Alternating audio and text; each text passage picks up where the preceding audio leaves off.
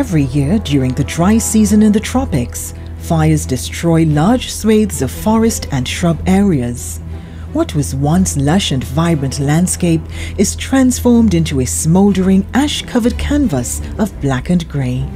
In this feature, we examine forest fires and their impact on the environment and mankind.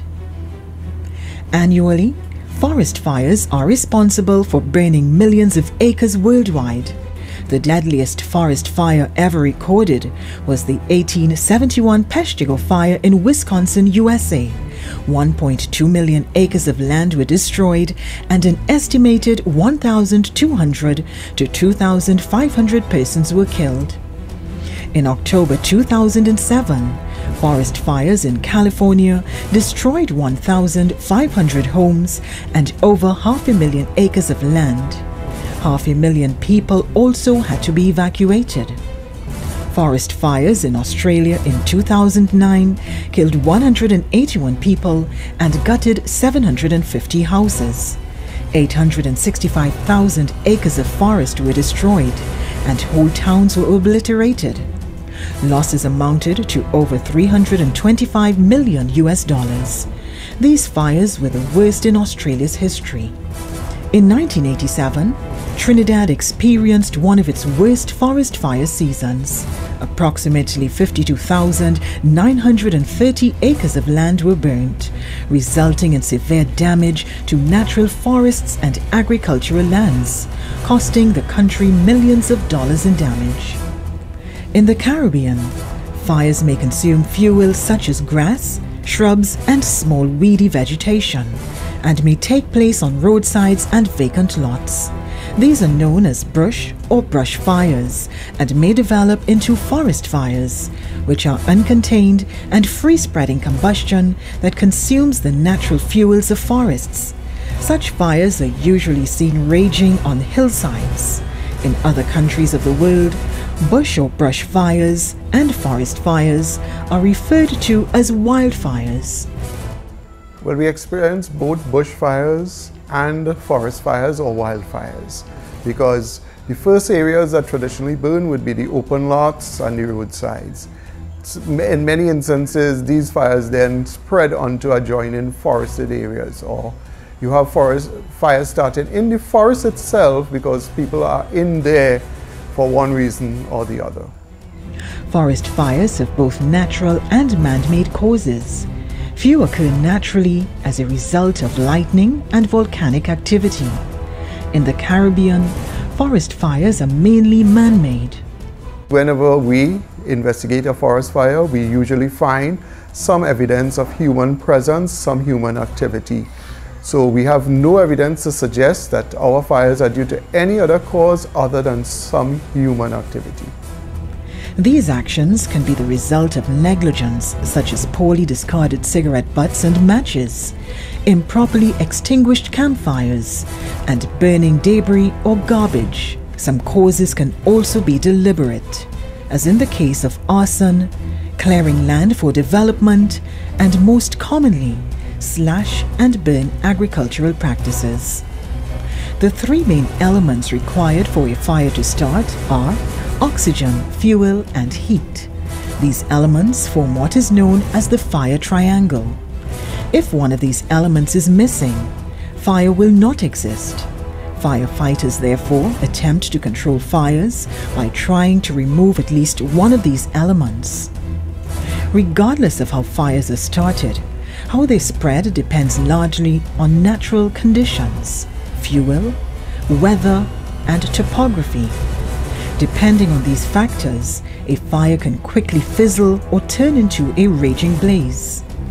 Fuel may comprise dry grass and leaves, twigs and other dead brush, large logs or stumps, and even buildings. A small amount of fuel will cause a fire to burn and spread slowly with a low intensity.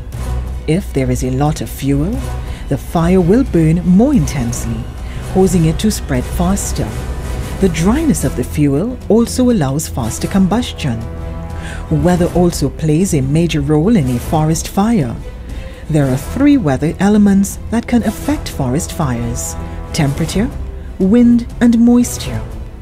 The potential for a fire to start may also be influenced by temperature. Warmer temperatures dry out fuels faster, thereby allowing fires to ignite and spread easily. Wind probably has the biggest impact on a forest fire's behavior. It is also the most unpredictable and uncontrollable factor. Wind supplies the fire with additional oxygen, dries out more material, creating more available fuel, and it pushes the fire across the land at a faster rate. While wind can help the fire to spread, moisture works against the fire. Moisture, in the form of rain and humidity, can slow the fire down and reduce its intensity. On the other hand, lack of moisture or drought creates extremely favorable conditions for wildfires. The third big influence on the spread of forest fires is the shape of the land or the topography. The slope of the land is critical. Fires usually travel much faster uphill than downhill, and the steeper the slope, the faster the fire will travel. This is because the fire is able to preheat the fuel further up the hill because the smoke and heat are rising in that direction. Conversely, once the fire has reached the top of a hill, it will struggle to come back down because it is not able to preheat the downhill fuel. What is lost by these annual forest fires? Forest fires are very costly to both humans and the environment. In addition to putting lives at risk, forest fires cause vast economic loss from damage to properties, agricultural lands, and infrastructure such as utility poles, bridges, and roads. From the standpoint of the environment, there is tremendous loss of biodiversity from the burning of natural forests. Plants and animals may be killed directly by these fires. Vegetation also suffers as fires strip soils of their nutrients by changing their chemistry and structure. And even if animals manage to escape a fire, vegetation is still destroyed, depleting animals' food supply and habitats. In many instances, invasive species may subsequently overtake these environments, causing harm both ecologically and economically. The destruction of vegetation can also lead to further problems such as erosion, flooding, and landslides.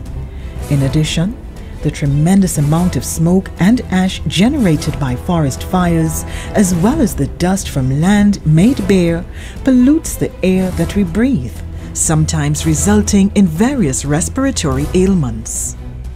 In the current setting, with a lot of emphasis on global issues such as climate change, carbon sequestration, biodiversity conservation, all these things have forest and forest management at the core.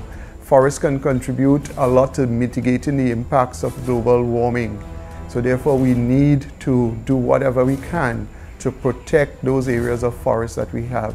Especially in the Caribbean, we are island states, essentially, small island states at that, and we can be very severely impacted on by some of these concerns, global warming, sea level rise. And therefore our forests can play a vital role in safeguarding our lives and livelihoods. As part of a forest fire prevention plan, forestry personnel in the Caribbean monitor forests through patrols or fire spotter towers. They are also responsible for implementing fire breaks or traces to prevent the spread of forest fires and for restoring burnt forests. In the forested setting, there are very limited opportunities to use high-powered and motorized pumps and so on. So in a lot of situations, you're using hand tools either to separate fuel, unburned fuel, from the burning fire front, or where the fire is not burning so intensively, to smother out the flames using a fire beater. Or in many cases, we have to attack the fire indirectly by clearing a line to allow the fire to burn up to that line and therefore make it easier for ground personnel to put it out. So it's a matter of either removing the fuel or eliminating oxygen by smothering out the fires. Individual citizens also play an important role in preventing forest fires. Here are some do's and don'ts. Don't throw out lit cigarettes or matches. Don't burn garbage or other debris in vegetated areas. Don't burn during periods of high winds or when very hot and dry. Do report forest fires immediately to your local fire service or forestry division. Do compost organic waste instead of burning. Not only does this reduce the risk of spreading fires, but decomposed litter makes an excellent fertilizer. Do employ proper agriculture with trees and shrubs, instead of harmful practices like slash and burn. Do obtain a fire permit during the fire season, December 1st to June 30th, and follow the necessary guidelines in cases where outdoor burning is required. In closing, please remember that although forest fires are sometimes categorized as natural hazards, humans are often directly responsible for their occurrences, particularly in the Caribbean region. Fires are very dangerous and can get out of control in minutes, but proper practices and caution on our part can reduce the catastrophic effects of forest fires on ourselves and our environment.